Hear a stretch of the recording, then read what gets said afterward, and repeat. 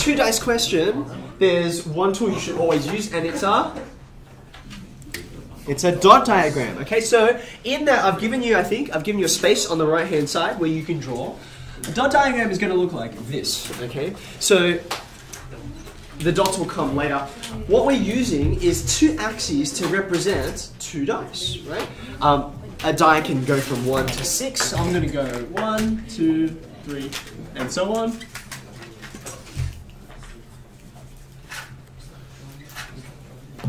Like so.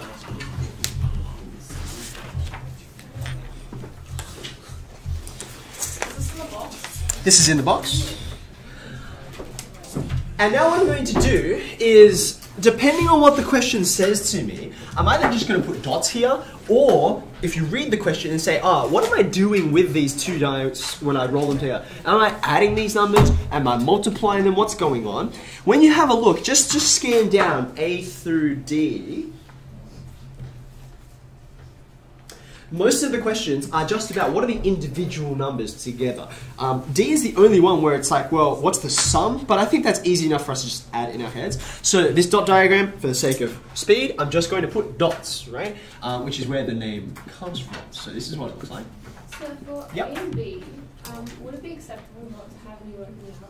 Would it be acceptable? Okay, the short answer is no, because you're working out is this.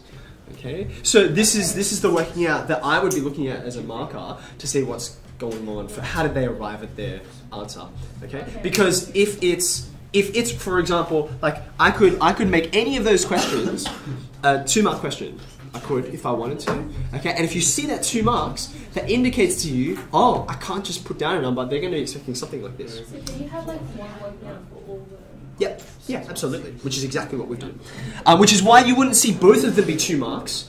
One of them would be 2 marks, and then it's like, oh, okay. Well, they're clearly assigning this, the working, in one of these particular questions. All right, let's have a look. Now, yeah, question. If it was like part C that was worth 2 marks, but you drew your diagram in part 1, would you be like prefer to part 1? Or do you Yeah. So, I mean, I would do it like this. Here's question 1. Right? And then here's my diagram, and then I'm going to do A and B, and I'm just, they're all referring to this. They are all referring to this. Okay. He's not awake. You guys right? Yeah, he's not awake. Okay. Now, I said before, colours will help you here, because we're going to answer several questions on the same diagram, and they get muddled up quite easily.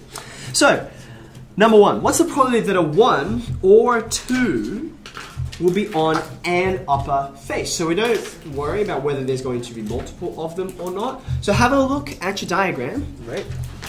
You can see the dots give you the sample space, all of the different number of things that could happen. How many different things are there?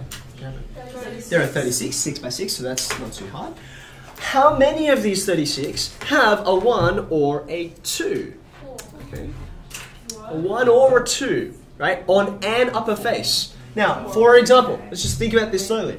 If this die rolls a 1, right? Have I satisfied the condition they asked for? And the answer is yes. I don't care what the other die is now, right? So all of these guys, they all have a 1, right? A 1 and a something.